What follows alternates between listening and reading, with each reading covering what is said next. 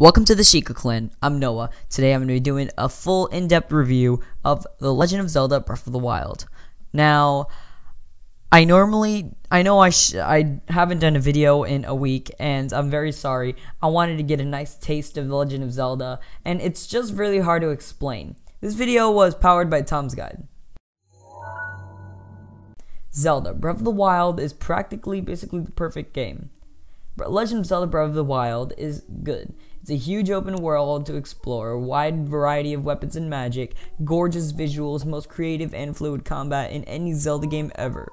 The bad thing about it, the controls have a little bit of a learning curve, so I still get stuck pressing, I just got my Switch, and I'm still getting used to the plus and minus buttons, like when I'm opening the map on my Sheik sleigh and when I'm opening up my my inventory. So yeah, it takes a while to get used to it, and I'm still at almost completing the game. I'm almost there completing the game. The thing is, I like doing the side quests. It's really, I enjoy doing them. It's really, the thing is, they could be difficult at times.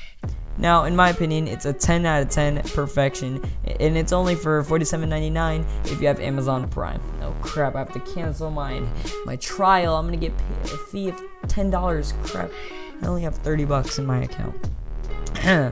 Well, you might have heard that there's a praise that's been showered on Nintendo's latest game, starring everyone's favorite sword-swinging, boomerang-tossing hero. So let's be clear, Legend of Zelda Breath of the Wild is a once-in-a-generation kind of game. It looks in a style that has kind of a sparkle and charm that you'd expect from a classic Disney film. The title's gameplay is deeper than any of Zelda games that's come before it. With a giant open world packed with puzzle-filled dungeons and secrets galore, there's a ton for you to explore. That rhymed. I didn't mean for that to rhyme. Sorry about that. Whether this is the first Zelda title you've tried out on the Switch, or any of the titles you've played in general on the Switch, or the last game you've ever played on the Wii U, Breath of the Wild cannot be ignored. There's a familiar world and new rules. Like previous Zelda titles, Breath of the Wild starts out as Link awakens in a world in need. After a short greeting by a mysterious old man, our hero is cast out into a harsh but stunningly gorgeous world. Along the way, you'll find a familiar equipment, including swords, shields, and bows, but unlike previous Zeldas, everything has a specific durability. Even in the middle of a fight, your sword can break or your shield can be reduced to ashes, which gives the Breath of the Wild's combat level of danger and the vulnerability that previous games didn't really have. Then you add in environmental dangers like deadly mud pits and craggy cliffs, and then you're left with a game that presents threats on multiple fronts. But one of the best things about Breath of the Wild is the large range of methods you have for conquering these obstacles. You can take out packs of bokoblins by rolling boulders into their campsite, or instead, you could set a branch on fire and throw it into a conveniently placed explosive barrel to blow them into smithereens. You can chop down trees to cross ravines, ride down snow-covered mountains while using your shield as a snowboard, and use updrafts to paraglide across the land. You could create updrafts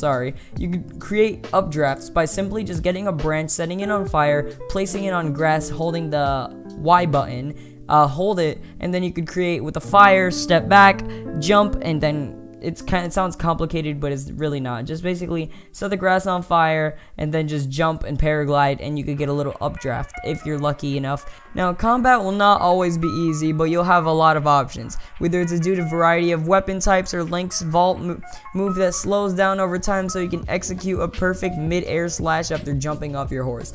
You'll even have fun when you die, and you most certainly will die, thanks to a well-designed autosave system that rewards you for exploring and experimenting rather than forcing you to replay long stretches to get back where you were. So much to do and even more to explore. New to Zelda is cooking system, which lets you make food, and then it'll give you a specific boost that attributes to see fit. But there's also a new magic such as the magnetism rune, which lets you move metal objects around at will, so that this turns this lovingly crafted sandbox into a real playground. But beyond that, there's still so much more. You can chop down trees to cross ravines, ride down snow-covered mountains while using your shield as a snowboard, and use updrafts to paraglide. and cross lands. However, with all these changes, this is still, without a doubt, a classic Zelda game at heart. You're collecting hearts, clearing dungeons, and unlocking new abilities so Link can eventually take down Ganon and save Hyrule. And while the puzzles and the game builds upon your newfound skills to create even harder and more engaging puzzles.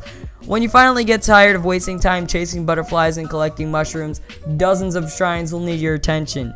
Breath of the Wild doles out its story in bits and pieces. It's slow burn to start, never so little going on that you're lacking for motivation, but it's also not too much that feels like you're getting hit over the head. And when the time is right, Breath of the Wild's story peaks too, in ways that make previous Zeldas seem bland. My only issue, which is pretty minor, is that Breath of the Wild's controls scheme takes a fair amount of time to get used to, like I said previously. After 15 hours, I still find myself occasionally fumbling to switch weapons quickly, as it felt like there's an extra command that didn't need to be there. And compared to bow shooting in games like Horizon Zero Dawn, sorry that I had to compare it to that, Link's archery could be just a little bit more precise. Bottom line, Breath of the Wild is a game that's so good, it makes me rethink what a scoring review really means. Sure, it would be nice if the game ran at full 1080p and that the controls had a less of learning curve, but neither of these things came anywhere close to diminishing what is absolute masterpiece, even among an already storied franchise. So when recommending this game to others, there are no caveats or reservations that can even briefly come to mind. Breath of the Wild is something anyone can enjoy and a title every gamer needs to play. It's one of those rare releases that truly deserves a 10 out of 10. Quick take, Legend of Zelda Breath of the Wild is an absolute masterpiece on both the Switch and the Wii U. 10 out of 10. 11 out of 10. It's amazing. It's amazing. Join the SheikaKlan. Thank you very much. Let the thing go.